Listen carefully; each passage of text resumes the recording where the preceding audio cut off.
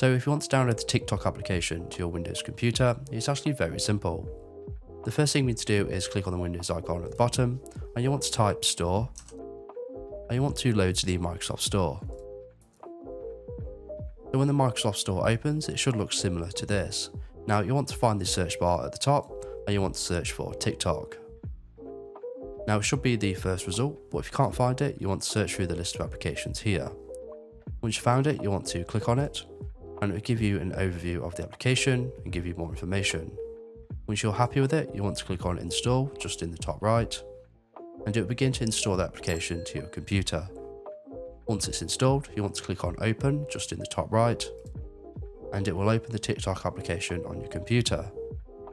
Okay, so once the application has opened, you will begin to use it just as you would on your phone, just like a normal application. So you want to click on Login just in the top right, and then proceed to log into your account just like normal. And that's it. So if you have any problems, just leave a comment below and I'll reply to you as soon as possible.